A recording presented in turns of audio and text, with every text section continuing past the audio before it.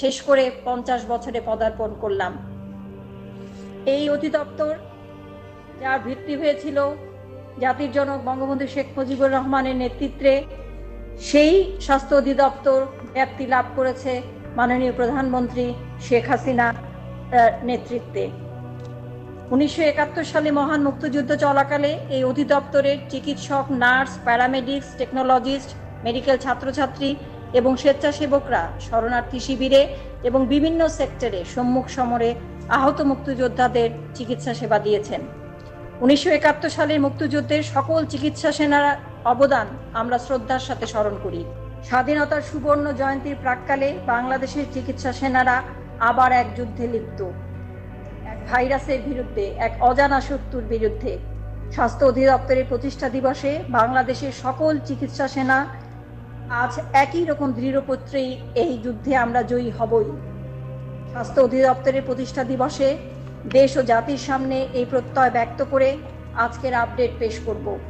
তার আগে কৃতজ্ঞতা জানাই মাননীয় প্রধানমন্ত্রী শেখ হাসিনা, যিনি সর্বক্ষণ স্বাস্থ্য অধিদপ্তরকে সবসময় যিনি পাশে রেখেছেন এবং তার দিক নির্দেশনা দিয়ে যাচ্ছেন, এবং স্বাস্থ্য অধিদপ্তর তথা স্বাস্থ্য মন্ত্রণালয়ের স্বাস্থ্য খাত সবসময় তার নির্দেশে কাজ করে যাচ্ছে, এবং তার এই কাজ, তার অবদান, মাননীয় প্রধানমন্ত্রীর অবদান বিশ্বব্যাপী স্বীকৃত, এবং তার ফলস্বরূপ বিভিন্ন পদক তিনি অর্জন করেছেন স্বাস্থ্য অধিদপ্তরের কাজের মাধ্যমে। আমরা কৃতজ্ঞতা জানাই সকল সেই 71 সালের স্বাধীনতা যুদ্ধের সকল বীর সেনানীকে যেমন আমরা শ্রদ্ধা জানাই, কৃতজ্ঞতা জানাই, এবং যারা চিকিৎসা সেনা তাদেরকেও আমরা কৃতজ্ঞতা এবং স্মরণ করি শ্রদ্ধার সাথে। এবং আজকে যারা এই যুদ্ধে শরিক হয়েছেন, চিকিৎসা সেনা বাদেও সকল অধিদপ্তর, সকল সেক্টরের যারা এই যুদ্ধে শরিক হয়েছেন তাদের প্রতি কৃতজ্ঞতা জানাচ্ছি।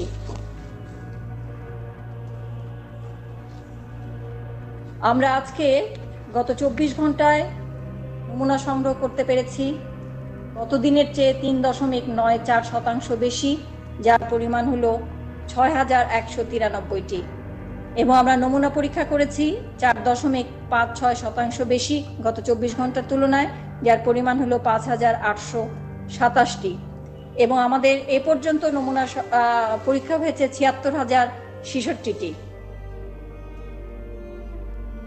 এই নমুনা পরীক্ষার মধ্যে কোভিড-19 শনাক্ত হয়েছেন 552 জন, যেটা নমুনা যা পরীক্ষা হয়েছে তার 9.47%, এবং গত দিনের যা নমুনা পরীক্ষা হয়েছিল সেটা ছিল, নমুনা পরীক্ষায় শনাক্ত রোগীর শতাংশ ছিল 10.24%। গত দিনের তুলনায় আমাদের সামান্য হলেও আমাদের কোভিড পজিটিভ রোগী বা শনাক্ত রোগীর সংখ্যা, শতাংশের সংখ্যা কমেছে। আমরা এ পর্যন্ত শনাক্ত হয়েছে কোভিড-19 8,790 জন। দুঃখের সাথে জানাচ্ছি যে আজকেও আমাদের মৃত্যুর তালিকায় 5 জন ব্যক্তি আছেন, যাদের মধ্যে 3 জন পুরুষ, 2 জন নারী এবং 5 জনই ঢাকার অধিবাসী। এ পর্যন্ত মৃত্যুবরণ করলেন 175 জন।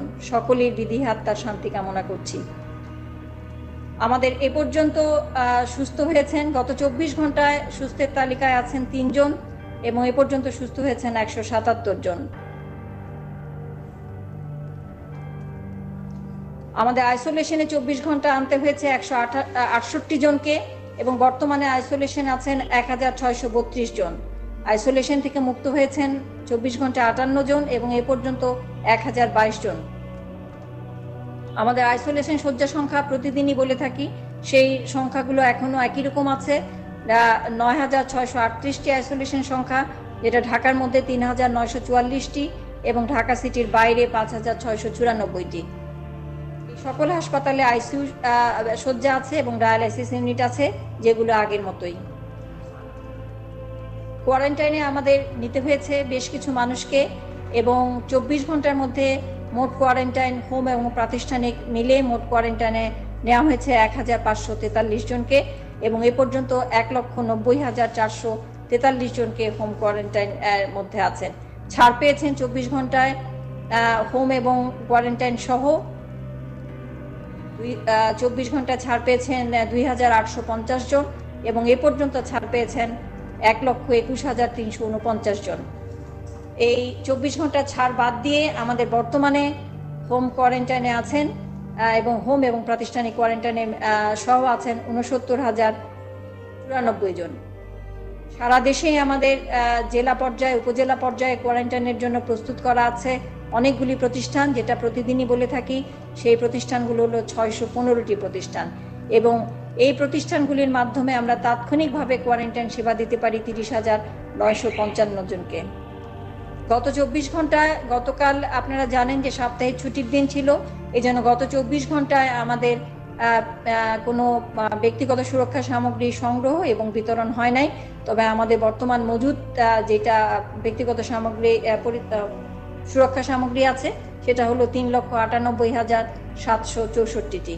নিয়মিতভাবে আমরা হটলাইনের ফোন কল রিসিভ করি এবং স্বাস্থ্য পরামর্শ দিয়ে থাকি।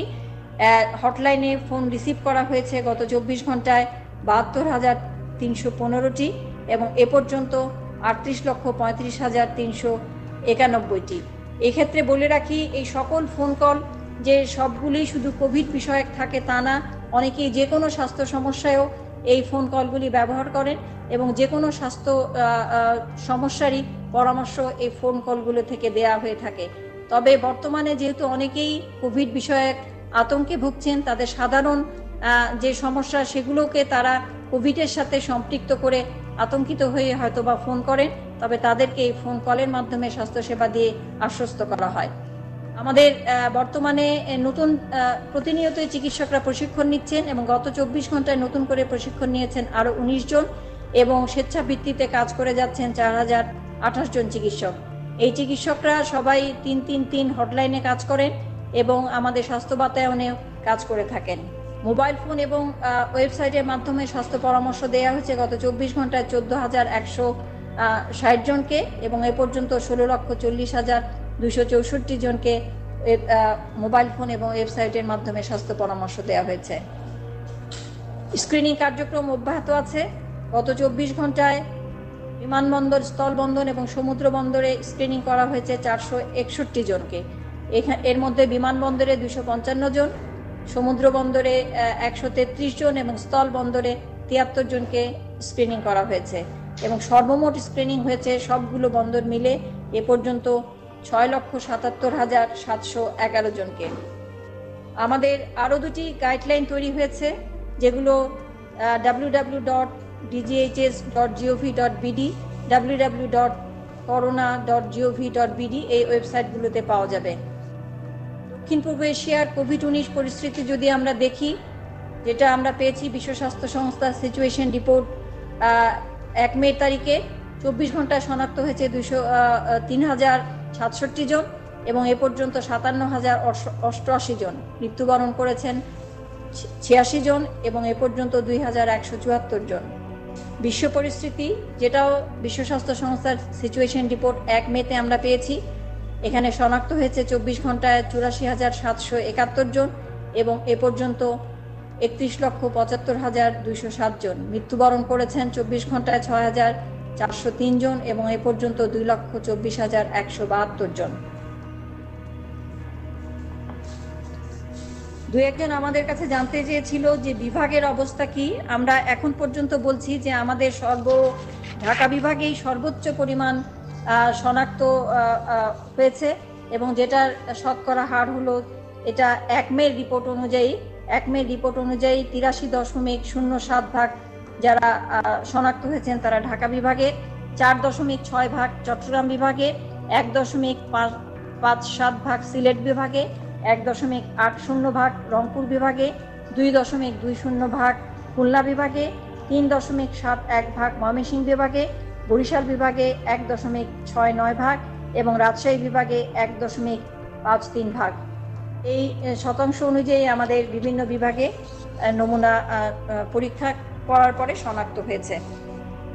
প্রতিনিয়তই আমরা বলে যাচ্ছি যে কোভিড-19 সংক্রমণ প্রতিরোধের জন্য সবচেয়ে ভালো উপায় হলো সামাজিক দূরত্ব বজায় রাখা, যেটা বিশ্ব স্বাস্থ্য সংস্থা সবসময় বলছে যে আমরা যদি সামাজিক দূরত্ব বজায় রাখতে পারি তাহলে আমরা অনেকটা নিরাপদ থাকব।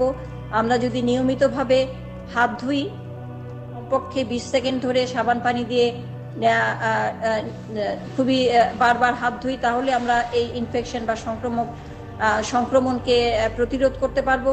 আমরা যদি স্বাস্থ্যবিধি মেনে হাঁচি কাশি মুখ ঢেকে দেই এবং কাপড় ব্যবহার বা টিস্যু ব্যবহার করে হাঁচি কাশি দেই এবং তারপরে এটা যথাযথভাবে ফেলে দেই, তাহলে আমরা আমাদের প্রতিরোধ সংক্রমণ করতে পারবো। কারণ হাঁচি কাশির মাধ্যমেই এই রোগটি যত দ্রুত ছড়ায়, এই রোগটি মানে সর্বাধিকভাবে ছড়ায় হাঁচি কাশির মাধ্যমে। কাজে হাঁচি কাশির সময় আমাদের অনেক সাবধানতা অবলম্বন করতে হবে। তো এইটাই পর্যন্ত ছিল আমাদের আজকের তথ্য বুলেটিনে।